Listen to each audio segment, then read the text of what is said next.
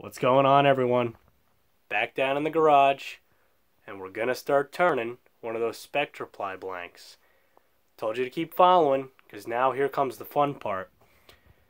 So I got everything set up, did a couple cuts, and I have a kind of an idea of what I want to make.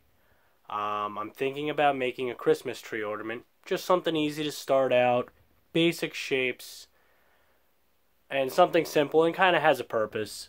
But I really want to turn one of these pieces. I also added a bit of uniqueness and try to make it a little different. I actually added a different cut angle, like about a 8-degree angle on the actual turning axis of the piece of wood. By doing this, I've actually adjusted how the angle of the different layers of ply will represent as far as their depth goes when I start turning it. Really cool. Not only does it show the depth, now it's going to also show a slope or a steep slope of those depths. Let's take a look at the piece. Alright, so this is the piece on the lathe.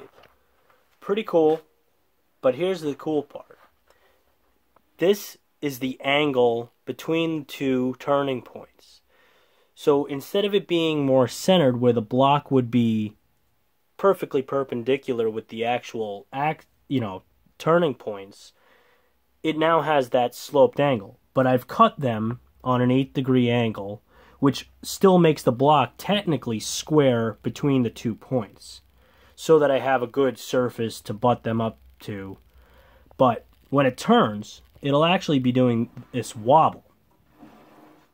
When it does that wobble, it's going to give me those different layers of depth, but it's going to give me that sloped angle once it starts taking shape.